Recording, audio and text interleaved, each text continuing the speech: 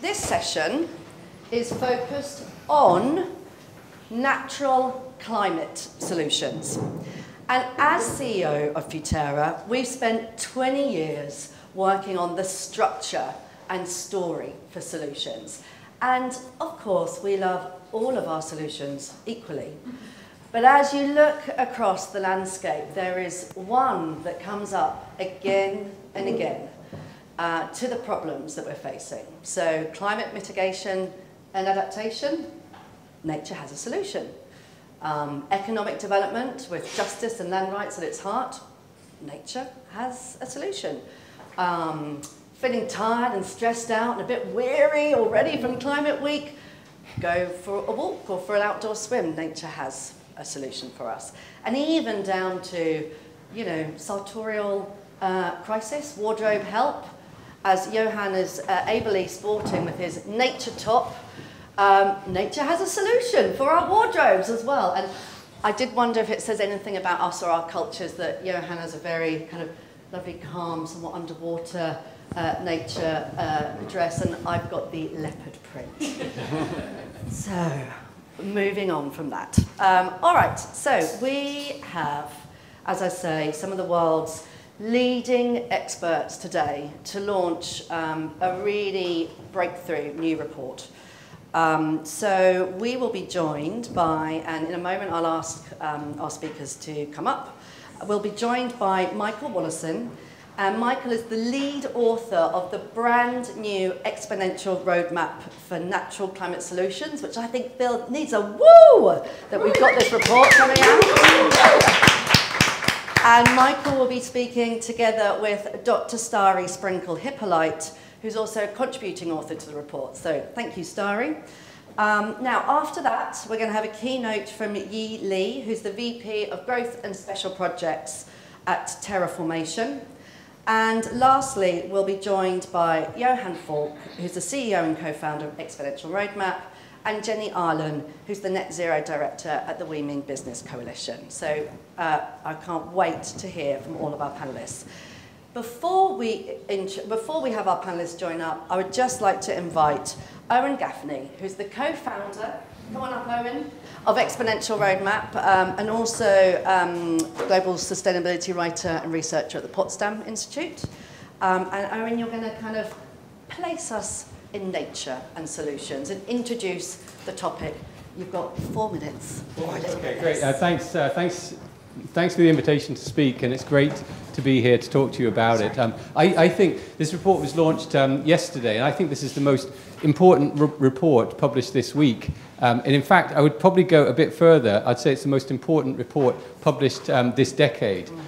Because, you know, as Bill Clinton said earlier this week, you know, we actually have all the solutions. We know what to do on climate change and even on land use, but we don't know the how to do it. You know, how to accelerate action, how to put it into place, and exponentially transform the systems that we need to. And that's critical. And that is what we have here. For the first time, we have that how, which makes it just so incredibly exciting. But first of all, you know, I should give you news, a sort of an update on the planet and how critical, how close we are coming to tipping points in the Earth system. My colleagues at Potsdam Institute and Stockholm Resilience Centre just a couple of weeks ago published a paper in the journal Science on tipping points. And we all know here that the Paris Agreement keeps we have to hold it to well below 2 degrees, aiming for 1.5 to avoid dangerous climate change. But what the paper showed was that we are at danger of crossing 5 tipping points in the Earth system. 5 critical tipping points, even at 1.5. And this is new science. You know, 10 years ago, we thought we'd hit these tipping points potentially at 3 degrees or beyond. But now we can see that the danger is very, very close. So it really amps up the energy we need to actually stay well below 2 as fast as possible, to reduce emissions as fast as possible to get there. And we can't do it just by reducing fossil fuel emissions. land use is such a huge part of the equation that we will not be able to stabilize at well below 2 without land use. In fact, myself and colleagues, Johan Rockström and others, published a paper last year showing that of all the trajectories to get us to around 1.5 or just a small overshoot meant that land use had to become net zero by around 2030. In 8 years from now, in 100 months, we have to get to net zero. This is the ultimate moonshot. This is what we need to achieve this decade. And now, for the first time, thanks to the Conservation International team, we have that. So I'm going to pass over then back to you, Lucy. Yeah, thank you. And in fact, that's fantastic. Thank you, Owen, for placing us in that. And now, Michael and Starry, if you'd like to take the stage. Wonderful. Thank you so much. And you have a we're speaking, and we've got a few slides. Take a seat. So thank you all so much for being here. I'm Michael Wolosin. I'm the Managing Director for the Exponential Roadmap for Natural Climate Solutions. And I'm clicking forward, and here are my slides. So it's nice to see some familiar faces. I'd like to start with a few things. First, to say that this project and this report has been a partnership. And we've been working very closely with our partners at the Potsdam Institute for Climate Impact Research, at the Exponential Roadmap Initiative, as well as WWF with our co-author team. And then, while Owen set the stage so well, I'd like to point out two things before I get started in the substance. And that is that the AR6 report really highlighted two critical facts that we need to keep in mind right now. First is that the window to a safe climate landing is closing, but it is still open. And we need to find the ways to climb through that window as rapidly as we possibly can. The second point that it really drove home is that nature has got to be a major part of the solution. We cannot keep the climate to 1.5 degrees of warming with energy and industrial transition alone.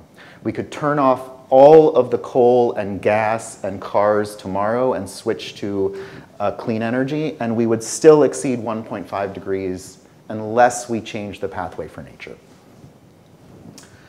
So what we are doing here is incorporating the latest science into what we've introduced as a new carbon law for nature.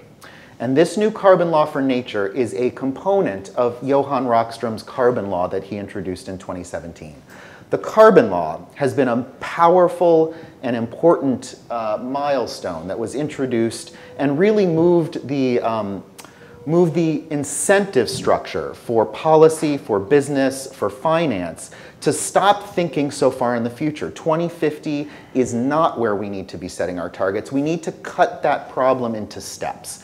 Where do we need to be in 2030? Where do we need to be in 2025? In this notion of an exponential growth of solutions and an exponential reduction in emissions has been a critical driving factor in moving the policy space forward. So we've tried to do the same thing with nature. While cutting emissions in half every decade, which is the carbon law, will be sufficient to keep 1.5 degrees within reach for the energy and industrial sectors, the nature sector, the land sector can and must do more. We need to get from 12.5 gigatons of net emissions today to net zero by 2030 for all agriculture and land, and then become a 5 gigaton sink by 2040 and a 10 gigaton sink by 2050. I'd like to break this down a little bit into pieces because 12.5 to 0 seems like a massive and almost impossible challenge. But nature's different. Nature's very different than oil and coal and fossil emissions because at the same time, nature is both a source of emissions, but it is also already a sink of emissions. So when we break down the emissions from land, we actually see 23 gigatons. Some of these figures are in the reports in front of you if you'd like to follow along. This one is not. 23 gigatons of gross emissions from land right now, and we're already sequestering about 10.5 gigatons per year back into land. And this isn't just the breathing of the earth that we all understand. This isn't just an exhale of carbon dioxide and then an inhale in the same place with the seasons. This is different. This is a source of emissions in some places where deforestation is happening or wetlands are being drained, while at the same time we're reforesting elsewhere. that fact that we can do both of these things, we can stop the bad where it is happening, we can increase the good in new places where it needs to happen, and we can both increase the sinks over time and follow this trajectory from 10.5 to 17, 20, and on, while at the same time reducing the gross sources from 23, where we are today, to about 17 in 2030. And 23 gigatons of emissions to 17, now we're talking, that's something we can all wrap our heads around. And in fact, we have a roadmap for achieving not just the 2030 targets, but on into 2050. And that roadmap is what I'd like to talk about now. So the carbon law for nature is where we need to go. That is our destination. The next big innovation in trying to identify how to get there is to refocus natural climate solutions from where we've been, which has been driven by ecologists and geographers and folks who are used to working on the land. We have a tradition in our field, not just a tradition, we come from, many of us, the expertise of thinking about forests. We think about this forest here is degraded. It could sequester more carbon if we changed our management of it. Or that is a wetland that's been drained and it's emitting methane and carbon dioxide because of what we've done in the past, and we can change that. We are used to thinking about land types. But to move into the solutions space, to move into accelerating solutions, we need to be thinking about the actors. We need to be thinking about who is on that land. Who are the people making decisions every day about the management of these lands, and how can they be incentivized to change those decisions, those management decisions? So we've broken down the problem rather than into ecosystem types or land use types. We've tried to break the problem down into actors. Who is on the ground? Who are the people on the land making these decisions? And who are the enabling actors that are setting the stage for those decisions to either push us in the wrong direction or push us in the right direction? And this change in focus to people, we think, is a key to unlocking an acceleration of natural climate solutions in the coming decades. When we focus on people, a different set of solutions start to emerge. And this figure is in the reports in front of you. These are what we call our action tracks, and they are a set of actually groups of solutions focused on specific actors. And what we've done here is we've arrayed these solution sets from three major categories: protection of natural ecosystems on the left in green, management of working lands in pink in the middle here, and then restoration of natural ecosystems on the right. I want to point out that this is a land use perspective of management and restoration. A lot of folks would actually put the purple way over here because there is restoration that we can do on working lands. You can restore a cropland to have greater health, and that is a restoration action. In this report, we're talking about restoration from working lands into a natural ecosystem, reforestation, or restoration of wetlands. So this bucket here looks a little smaller than a lot of people have in mind, but that's just a boundary issue. So these categories here, the climate smart forestry, climate smart grazing, climate smart farming, and the IPLC rights and resources categories, these four of the biggest action tracks are really focused on a single actor group on the ground. And how do we break those solutions down into manageable chunks, into NCS models where we know this actor, this incentive structure, this place on the earth where there is a model that's working that we can replicate and accelerate. And this really does add up to the solutions. These circles are sized according to the gigatons of opportunity in 2030, and we need to get moving on all of them to get where we're going.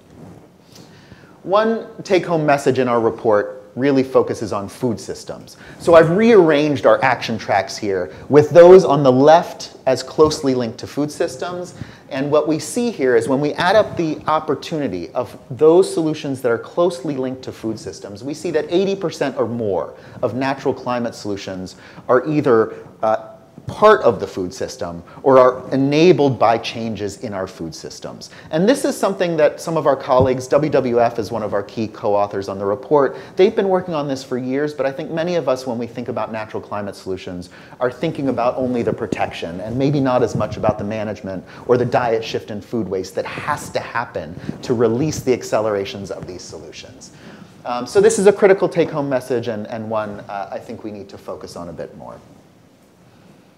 The third big innovation in our report, and I've talked about two, the first is the carbon law for nature, a new definition of the destination. The second is a change in focus, a turn in the lens to sharply zoom in onto the people on the land and what we need to do to release those solutions. The third innovation is really putting this on a timeline. So the carbon law for nature tells us what has to happen. It's a top-down view from the integrated assessment models of what the greenhouse gas budgets tell us we need. These curves are a bottom-up view. They take the kinds of literature from our colleagues at the Nature Conservancy, at WWF, NCI, and elsewhere that have added up the opportunity from every one of these action tracks at great detail. How many tons can we get on this place in the earth from this change in behavior, what I would call land accountants. And we have some amazingly good scientists working on this problem. If we take those opportunities and we ask which of those are cost effective, where can we do that at a level of $100 a ton by 2030, or a growing carbon price between now and 2050? And we actually plot out how quickly we need to accelerate those mitigation actions over time.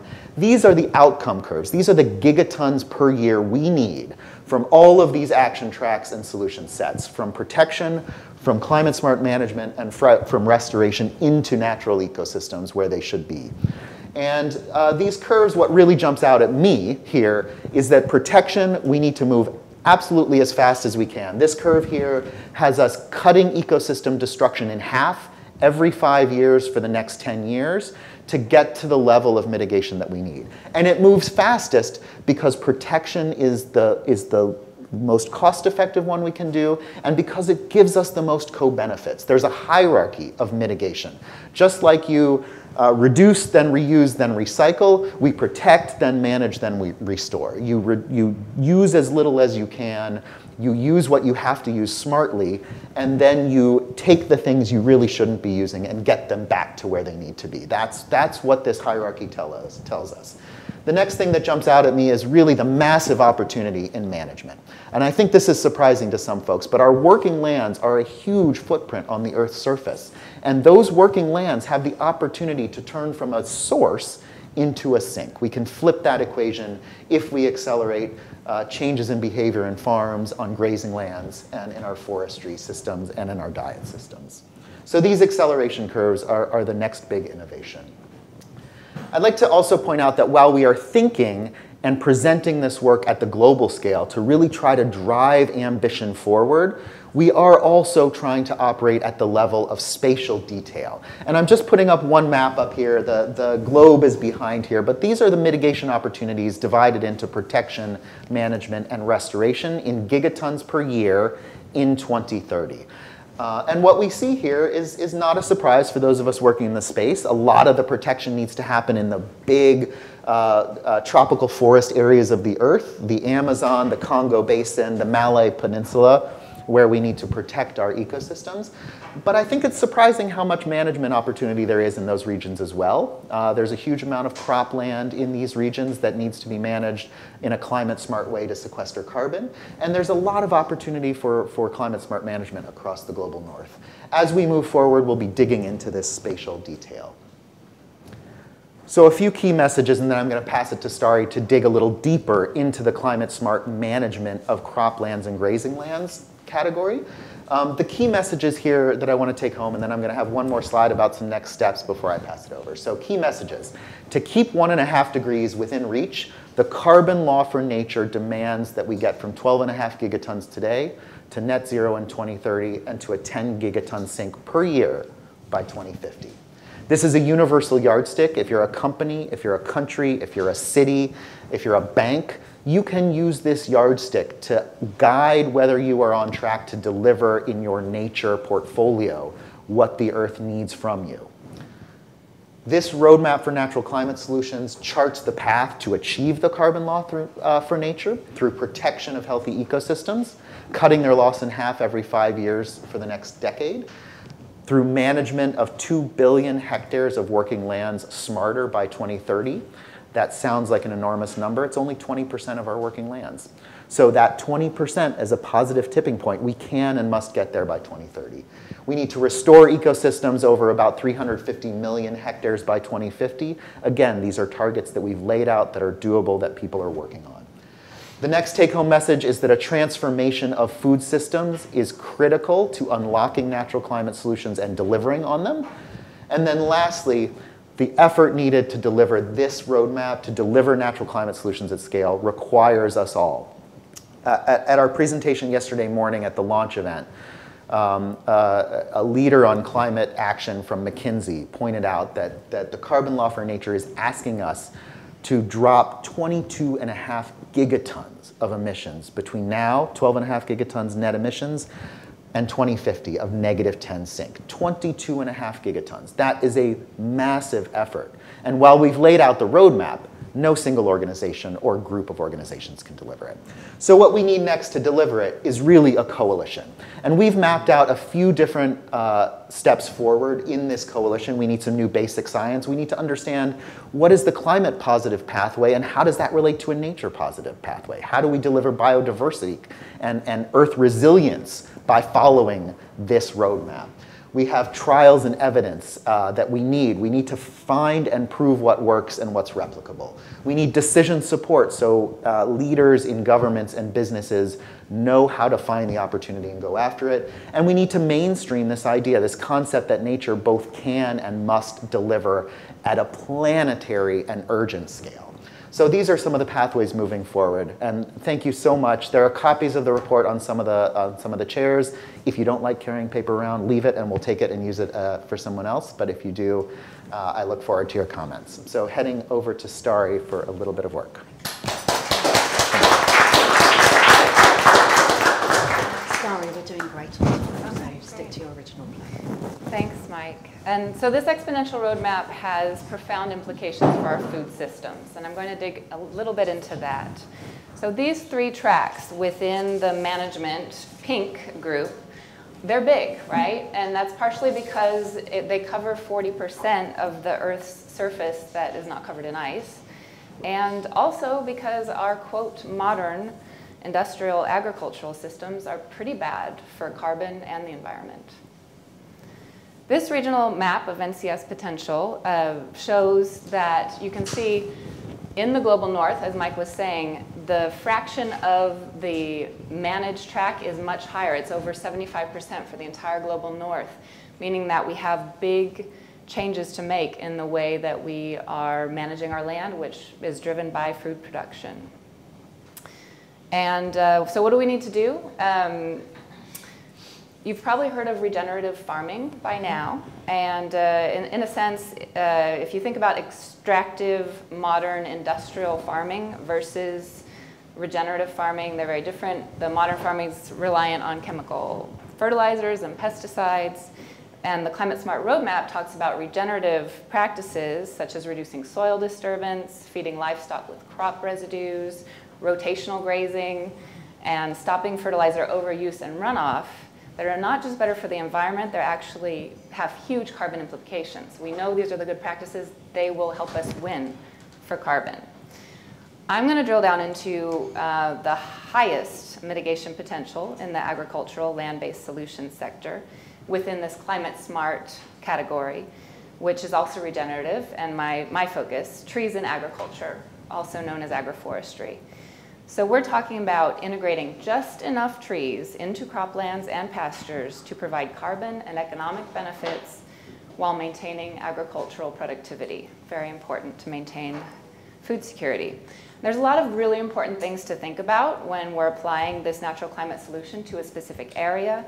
We've been asking experts around the world about the ideal arrangements, spacing, and optimal densities of trees in agricultural systems for different agricultural systems, not just farming and grazing, but the most common types of farming and grazing that we see around the world.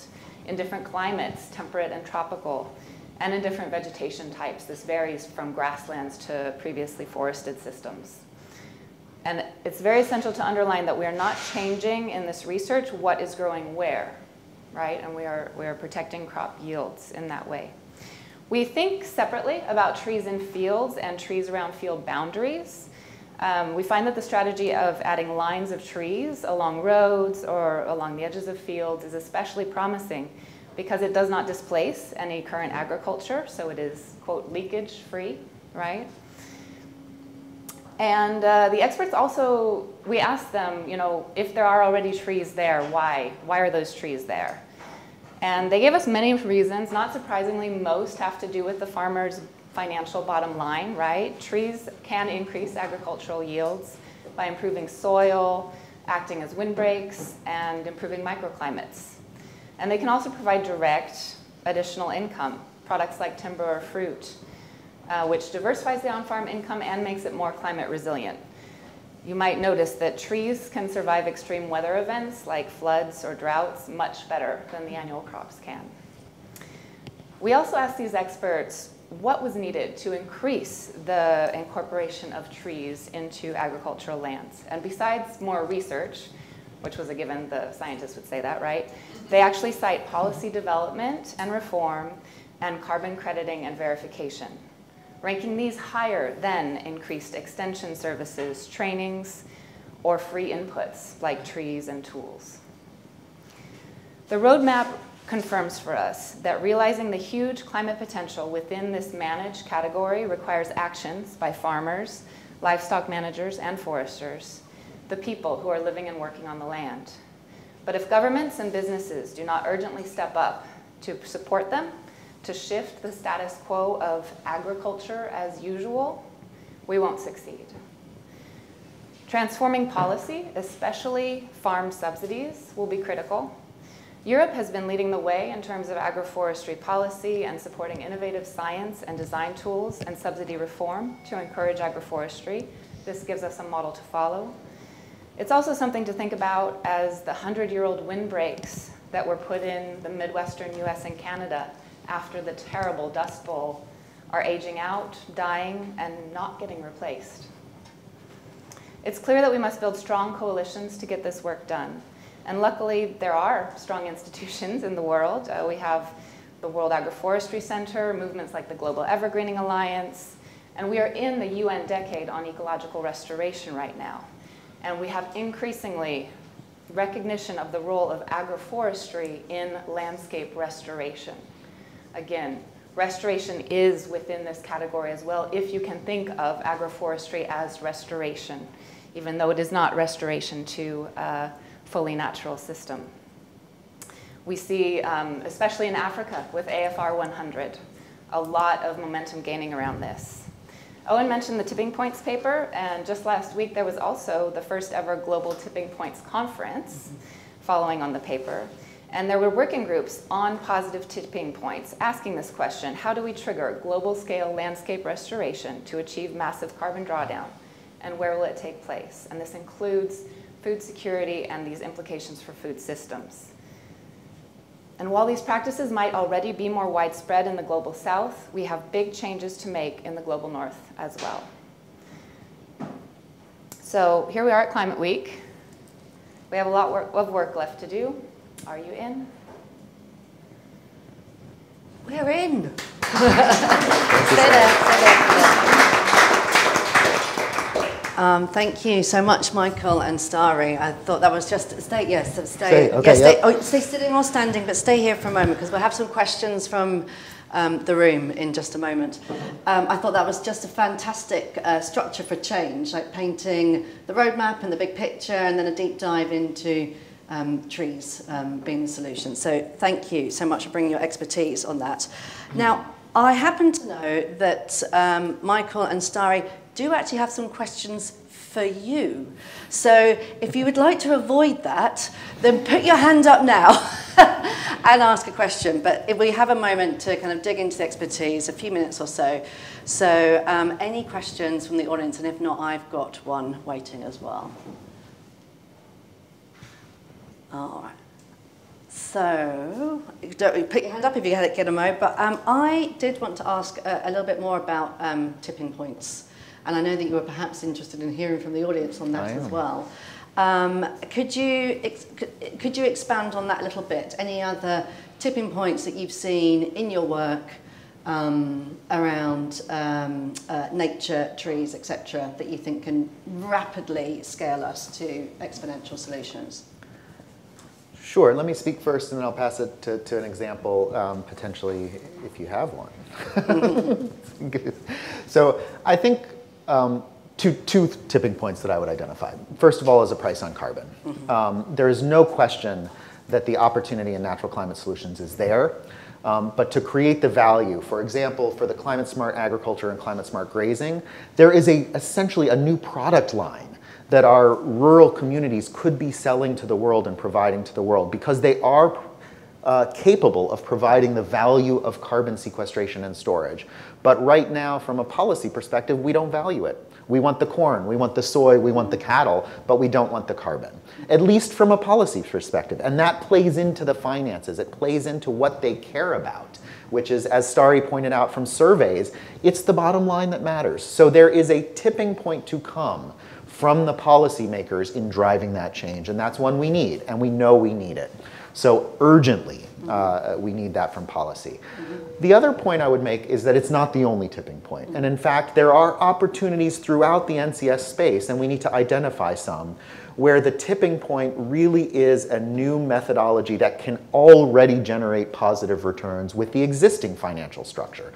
So for example, one of our colleagues, Bronson Griscom, has been working on a model and the science behind removing vines from forests where they are overgrown and don't belong, what we call divining. It's a divine model. So this divine model, you actually can pay a crew of local communities who need jobs.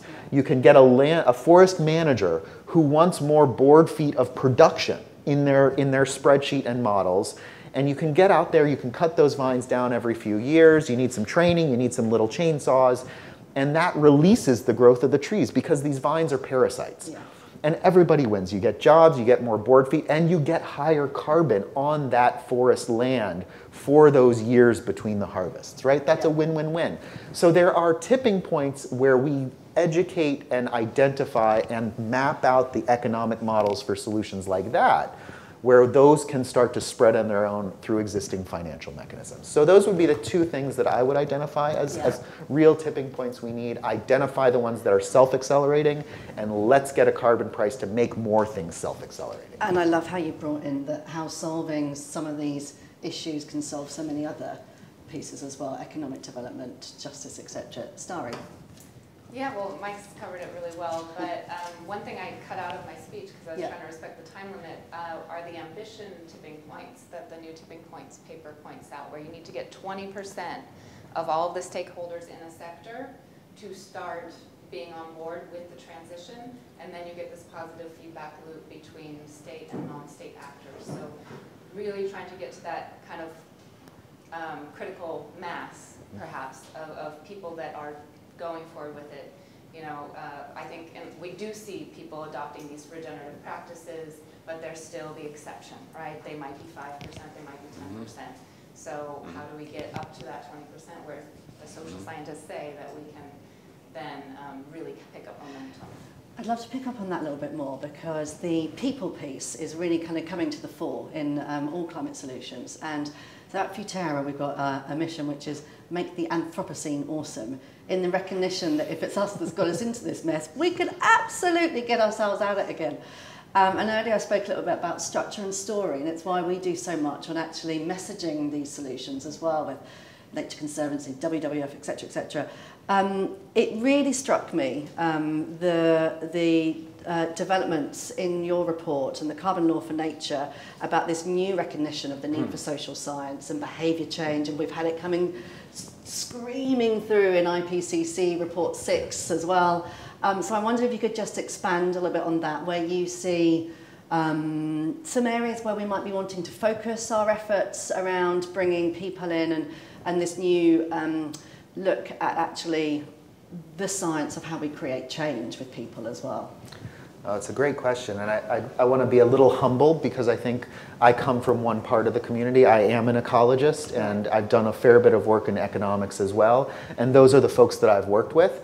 And while there are social scientists out there working on development and natural resources, it may not be on them that we haven't incorporated their knowledge and their learnings into the way we've been thinking about this. So I think there is a lot of good work going on, but I do think a little bit of shift of thinking and bringing those folks into the conversations that we're having, where the carbon and the climate outcomes are what we're driving towards, is really a critical part of moving forward. So that's expanding our circles. It's working with the kinds of tipping points conference with the social scientists who understand how things accelerate. It means going to businesses, working with Google, working with folks who know that an iPhone is going to get to 10% of the market and all of a sudden explode to 80% of the market. So those are the kinds of folks who know how to deliver on the scale we need and the accelerations we need that need to be part of our conversation. Right.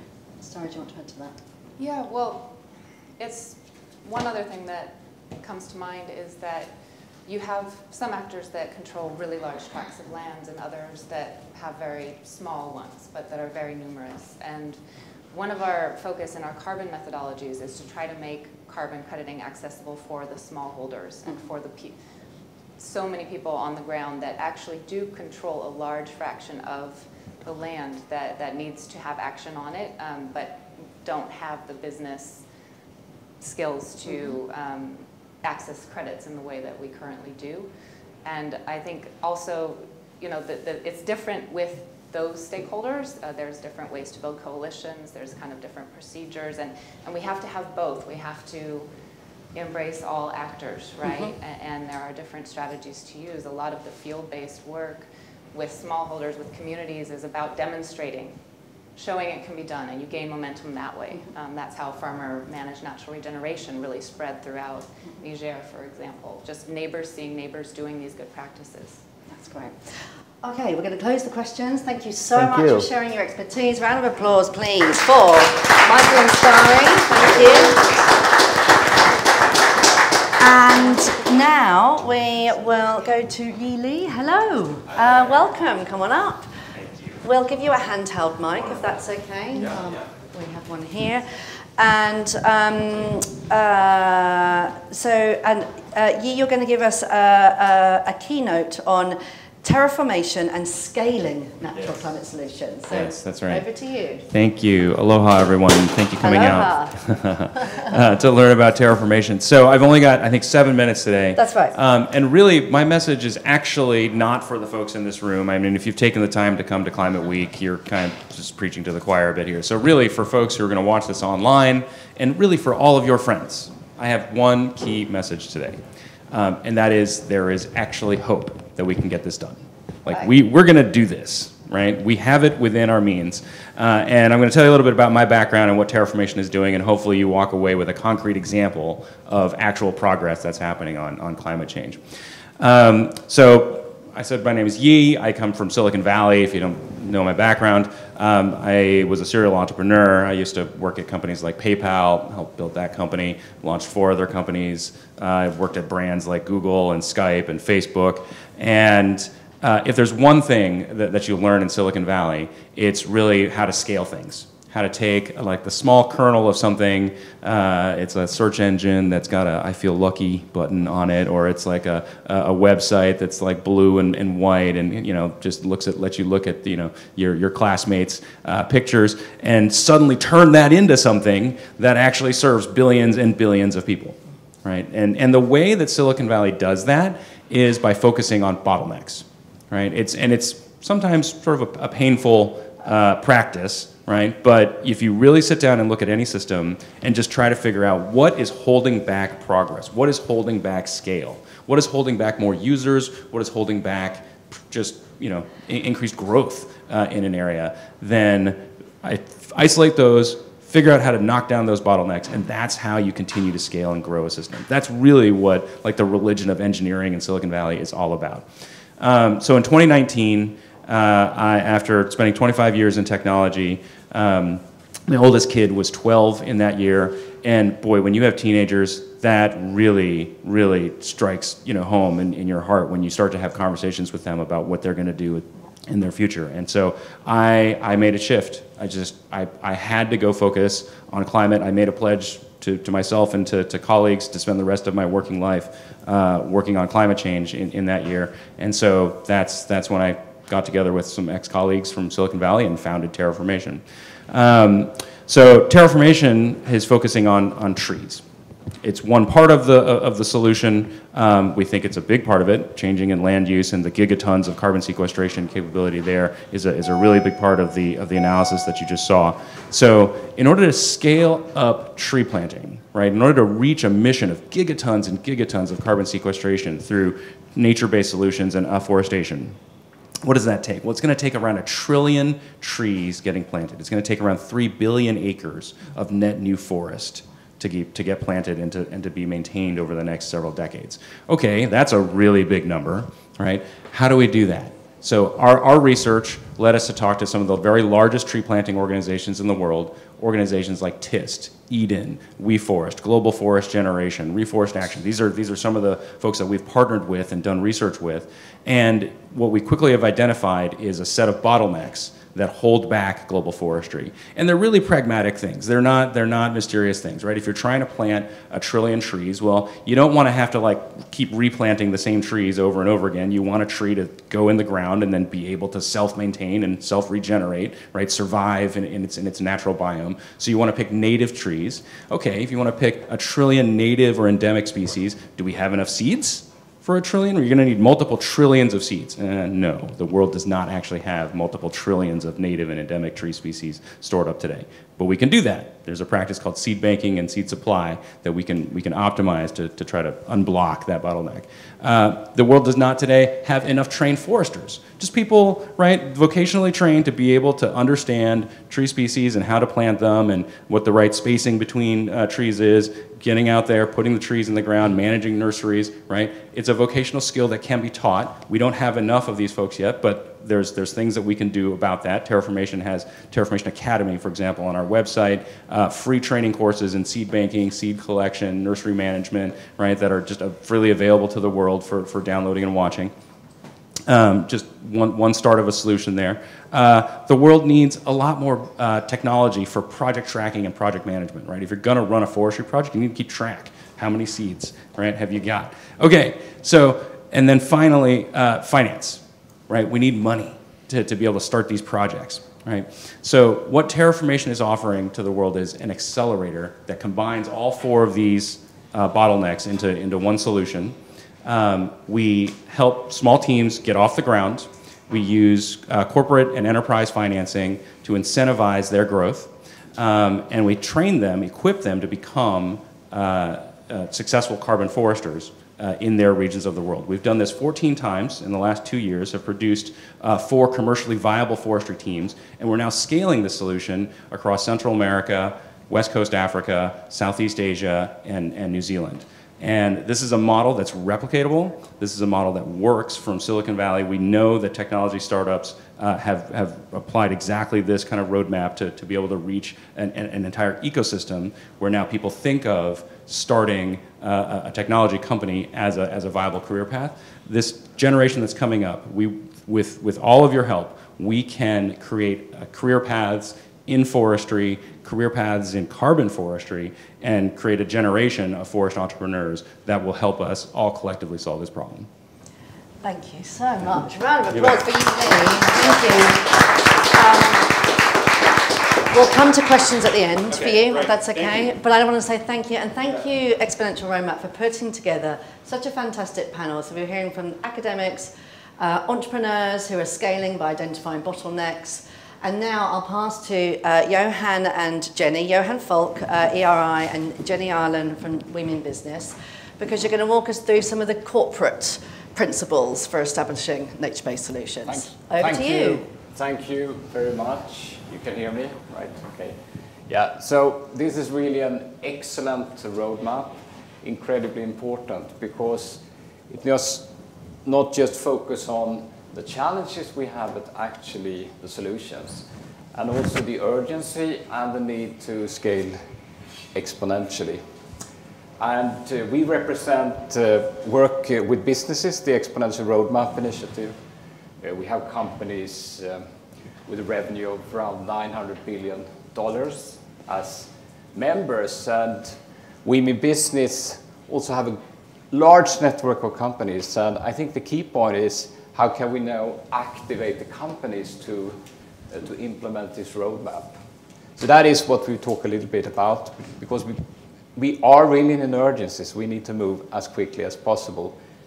We actually launched this playbook yesterday, so we already started to integrate nature together with climate as part of this playbook for companies on how they should align their strategies and action with the 1.5 ambition. So we already will drive that with all the member companies immediately. But we're also working together on something we call corporate guidelines for natural climate solutions, together with Women Business Coalition and Exponential Roadmap initiative. We will give you a few highlights of that shortly. It will be released shortly as well. But please, over to you, Jenny, and give a few highlights of what it will include. Yeah, thank you. So Women Business Coalition and our partners recognize the critical role that companies need to play in meeting our net zero ambitions.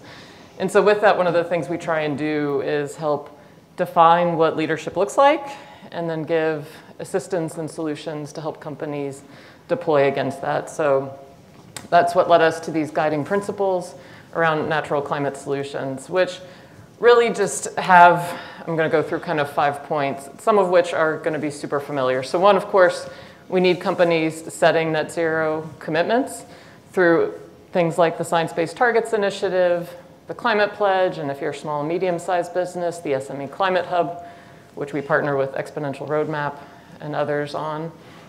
So that's the place we need companies to start, right, is to set that commitment to really look to have emissions by 2030 and to get to net zero by 2050 at the latest. The next step is also pretty straightforward, right? We need companies to reduce their emissions. So reduce emissions in their operations and in their value chains, and especially in their value chains, having a focus on nature where that's applicable. And so doing things like we heard about in the talk Michael just gave around really looking at the management of land, the restoration of land, and the protection of land. So in the management space, I think in particular, looking at things like reducing methane emissions, looking at how you're managing cropland, fertilizer use, deploying soil health practices that are really going to help not just climate mitigation, but resilience of farmers. Also looking at things like eliminating deforestation from supply chains is critically important, trying to do that as fast as possible. And also looking at engaging in things around jurisdictional approaches to deforestation, like the Leaf Coalition, that are really looking at solving the governance issues and the legal issues that are necessary in tandem with those value chain engagements to find lasting solutions. The third point is probably the one that's a little more unusual, which is a call for companies to do all of that work in their operations and supply chains, but then also invest in nature in addition to that. And so we would love to see companies invest at least 10% of their unabated emissions in nature solutions. Because we know one of the big bottlenecks, as you just talked about, is the amount of capital flowing to farmers, to ranchers, and to foresters to deploy the practices that are necessary to better manage the land and to reduce emissions. And so we would love to see all companies do that. Some have, depending on the industry, the ability to go beyond 10%. We've got companies like Netflix and Salesforce who are already there taking those steps, and we'd like to see many more join them. And there's resources out there to help. There's groups like the NCS Alliance and BASCs that can provide companies with guidance on how to approach this. And we have guidance coming out from VCMI and ICVCM coming out soon that will help identify what is a good investment in nature and nature credits look like. How do you talk about that publicly in a credible way? So we're really excited to see that guidance coming soon. And then the last two pieces are really around your advocacy. So as a company, are you advocating for policies? Are your lobbying efforts, your trade association memberships, your political giving, do those actually align with a net zero journey? And are they doing things to really value and improve nature and land and to drive the things that we've heard about today. And then the last piece is around transparency and reporting. Making sure companies are talking about the actions that they're taking, that they're sharing that with stakeholders who want to evaluate how they're doing, but also so that their peers can learn from their journeys, and hopefully sometimes their mistakes, because we know sometimes mistakes are the best way to learn. So those are the kind of high-level guiding principles that we'll be releasing soon, and that hopefully can help drive more focus on the nature component of a net zero climate journey. Wonderful. Thank you. Stay there. Keep the floor for a moment, if you will. So round of applause, please, for Jenny. And thank you for tying it all together with the guidance for corporates in a very actionable way. So thank you for that. Now, Yee, do you want to come up again? Has anyone got any questions for Yee? And has anyone got any questions for anyone else? And again, if not, feel free to ask questions of the floor. Thank you. Or I will ask one. Okay. Oh, thank you. Solitaire, yes, please. Sorry. Hi, guys. Thank you so much for that. The idea of the carbon law for nature is brilliant. The idea of getting people engaged is brilliant. The use of technology is brilliant. But I can't help but think that we are in a little nature bubble here, having this conversation, and that so much of the climate conversation is all tech, tech, tech, tech, tech. Where's the big tech solution that's basically just going to suck it out of the air? Whereas, of course, nature is that tech solution. It's had sort of, 4 billion years of shakedown trials, and it is far, far beyond beta. So what can we do to make the centrality of nature as a solution to be something which is absolutely the first thing that anyone talks about when they talk about climate change, rather than sort of the fifth thing, if we're lucky? Any more questions together? Otherwise, Jenny, do you want to take? Oh, yeah, thank you. I'll take two, and then we'll. Sure. This one might be a little bit difficult. I'm interested in why I'm really glad that we're focusing on solutions and we're focusing right on actionable targets in front of us. But nobody's kind of stepped out into bigger pictures. Like, how are we going to democratically define what is socially useful work? Are we going to talk about, real monetary reform? The financial constraints are something we fully own. That's a human-made constraint. The real constraints are thermodynamic and ecological. Yeah.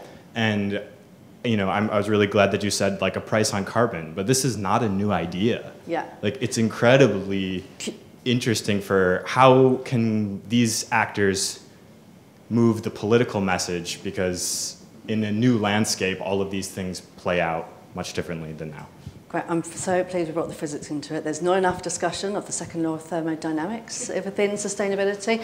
But your question is, how can we engage wider policy actors? Or just recognition of the complex issues. Jenny, do you want to start with the centrality of nature? Well, I think that's part of why we're doing the work that we're doing and releasing the guiding principles, because I do think nature has been somewhat ignored by the climate community, and it has been very focused on energy and other things, which make a lot of sense and sometimes are the easier things for many organizations to do, companies in particular. But I do think, like we heard from Michael, like, we can't get to net zero without addressing impacts from nature. And so hopefully this is one of the steps to get us to really putting the emphasis on it like it deserves. Great. Yee, do you want to pick up on that one? Okay, true story. Yeah, go on. One of the slides in our venture capital pitch deck for Terraformation actually said, if we were walking in here saying that we'd invented a technology that absorbs carbon dioxide out of the atmosphere, completely solar powered, some poops out oxygen and sometimes food as a byproduct, and is adapted to every biome on the planet, right? You'd be throwing term sheets at us, right? But instead, right, like, this is a billion-year-old technology called a tree, and it just suffers from a marketing problem. So, so it works. I think that pitch does resonate, but I think the solution really actually is in collective action. And it's just driven by some of the economics that we heard about earlier on, right? The people on the ground, people who actually determine land use with their own hands, they have a very strong economic incentive to do what's efficient for them, right? And so I think by creating this entrepreneurial incentive to engage in tree planting, to engage in reforest action. That's actually how, right? Like we get to large numbers of people actually engaged in this, and just by their own, individual voting with their own 2 feet, right? That's how I think we get this to happen. That's also, I think, how we start to answer the second question, right? If we can get large enough sectors of a local economy, hopefully it's just 20%, but right? I think we can get to these tipping points and more, right? If we can get to large enough populations, right, of people engaged directly in and dependent on things like carbon pricing for their livelihoods, right, then you start to have enough of a voting coalition to shift politics around. And it's certainly right that we are in a moment of transition, aren't we? That we're kind of grappling with all these issues while even grappling with the nature of capitalism and our structures. So thank you for raising that. Johan, I'm going to pass to you to answer those 2 questions as you wish, but also give us a few closing remarks, and then we'll finish up. I think to succeed to your questions, we need to reconnect with nature. And I think the sort of biggest mistake for humanity was when we divorced nature, basically. And I also think companies have an opportunity there as well to help us, like you exemplified, to reconnect with nature. So I mean, if you can get as many people as possible to find a way back to nature will be incredibly important, to keep nature close to your heart, really. And I would just say I think it's an excellent roadmap. It's an excellent example that it is achievable to move exponentially. It is possible, and we need to use the sort of best practices from all other industries, how we can actually achieve these tipping points and move much, much faster. I'm absolutely convinced it's possible. And we need to gather the actors, I think, around this vision and mission and just start to implement the roadmap, as far as I see it. So we're absolutely committed to work together with you and all of you, actually, to move forward. That's great. So implement the roadmap and where nature goes to your heart. Thank you so much. Thank you, everyone.